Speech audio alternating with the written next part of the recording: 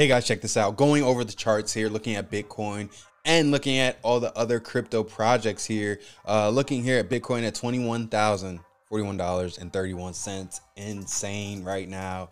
Looking at Ethereum sitting at 17,000. Sorry, whoa, messed that up. $1,719.06. 17,000 Ethereum. Didn't happen yet, but we know it's probably coming. So sitting here at XRP, 35 cents, really just everything popping. Looking at crypto bubbles, like everything's green.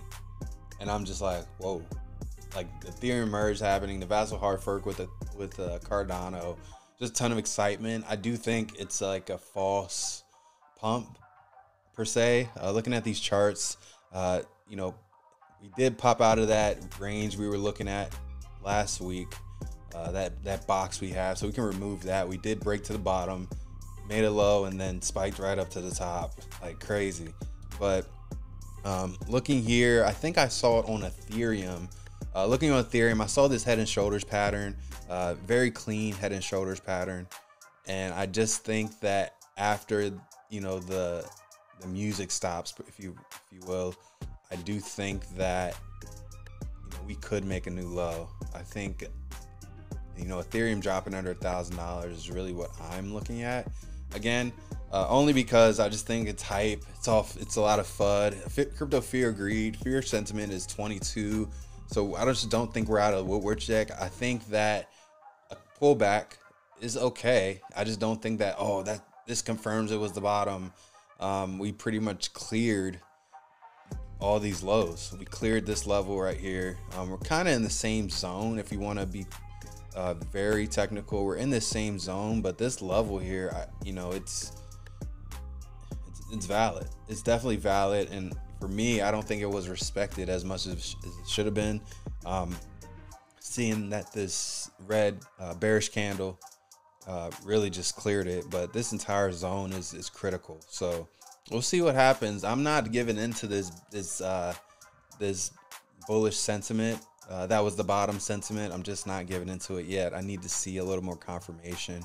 For me, I need to see a break and close above 22,000, then a break and close above 25,000, or I think it was 25.5. If we look up here, 25. Yep, 25.5 is really what I need to see in order for me to change my sentiment from where we stand right now.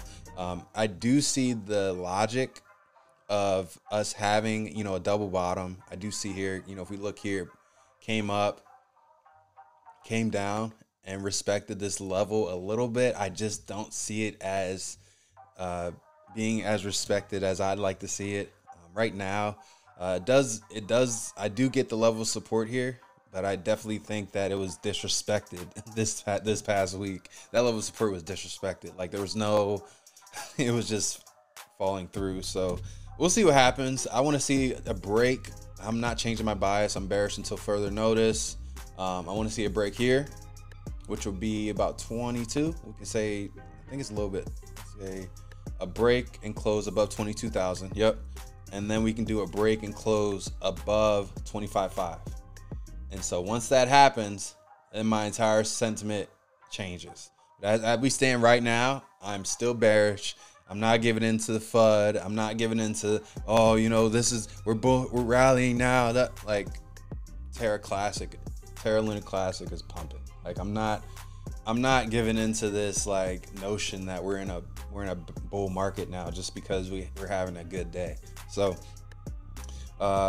sticking to the market cycle, sticking to what we've seen, you know, year after year. When we look at the previous market cycles, I definitely think we have a good 12 to 18 months until the next bull run. And that's just my personal opinion. That's based off what I've seen. I didn't make it through the first bear run last time back in 20.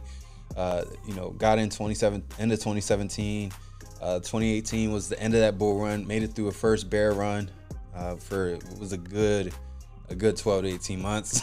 it was a tough one too, and it felt just like this. It felt just like this. Like get on here and tell you guys to accumulate. Tell you guys that this is the opportunity. It was the same thing, except now there's a lot more framework. There's a lot more proof that this is here to stay. Back, you know, the last bear run, it was like, dang, this is really risky. Like this thing could plummet.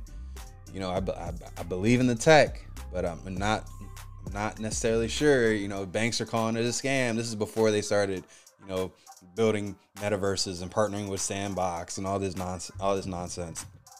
Not nonsense, but you know what I mean. So this is more like, now you're like, okay, you've seen the adoption, you've seen countries adopt this technology. Now what are you gonna do? So it's the only thing different is the level of companies, level of adoption of people that are actually building a foundation through blockchain technology. So but when it comes to the technicals and the you know, looking at the meter here, extreme fear, fear of greed meters, and the sentiment, and you have people calling it a scam and all that, that's still the same. But now you have more a framework of what this can do and how it's going to change the world. So hope you got some value out of this video, guys. Keep moving forward in everything that you do. Let me give you my Bitcoin price prediction. My price prediction still remains, before I leave, but still remains to be, we make a new low. Like, I still believe that this leg that we saw here and in May, June is going to be here. So I do not think, I don't know, you know, I go to the gym, and one of the guys is a bank trader. He goes there. We do CrossFit, and he told me he got his Bitcoin going to 8 grand. I don't have Bitcoin going to 8 grand. I don't know. I need to see what we do when we reach 14 to 17 again. But that's kind of my sentiment right now. My price prediction for Bitcoin, 14 to 17, guys. Keep moving forward in everything that you do, and we'll see you soon.